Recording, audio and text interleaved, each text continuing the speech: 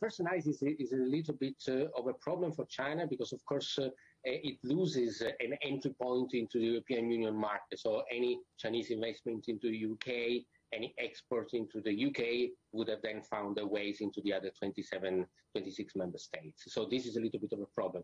Having said that, I think the UK is keen to rejuvenate the relationship with China independently from the EU. So I think it's a reset of a relationship.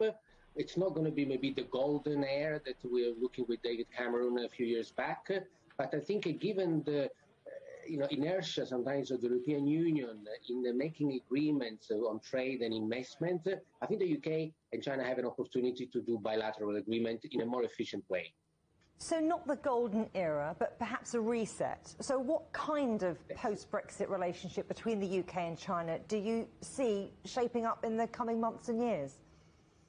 I think the reset is needed because the geopolitical situation has changed. I would call it a silver era, maybe not a golden era. But the United Kingdom, I think, fully understands that the trade deficit, the trade surplus do not matter very much. The UK is very happy to have a trade deficit with almost any country in the world, so it will not be focusing on that. For example, very different strategy from that of the United States.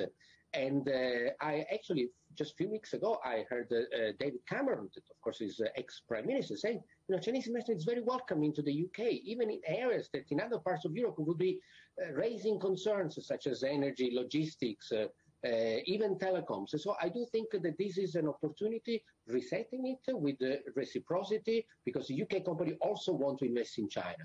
So if China opens up the door for UK investment, then it would find a very open back into the United Kingdom.